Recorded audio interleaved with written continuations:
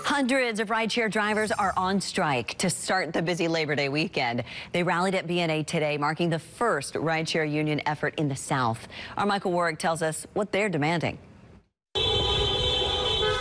More than 100 Uber and Lyft drivers leave BNA after going on strike in the airport's rideshare lot. The drivers are demanding better pay, claiming the rideshare companies take more than half the fare of each ride. They strategically picked the start of Labor Day weekend to try and disrupt tourism.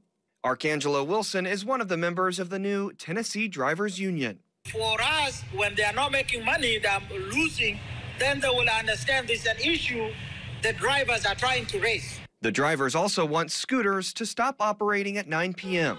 They want the rideshare pickup area at BNA to be expanded and the bathrooms cleaned. They have been reluctant to give us more space for the drivers. So when you come to the airport and you are not making money, you are not getting rides. If you keep moving around, if you are not at the staging area.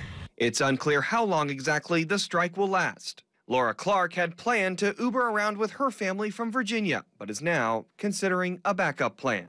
I think we're going to have to do a lot of walking this weekend. And as far as getting to the airport, that's probably going to be a problem, and we're going to have to figure out a plan B. To make sure their concerns are heard, the Tennessee Drivers Union is demanding meetings with the Nashville Mayor, Metro Council, the Transportation Licensing Commission, and the Airport Authority.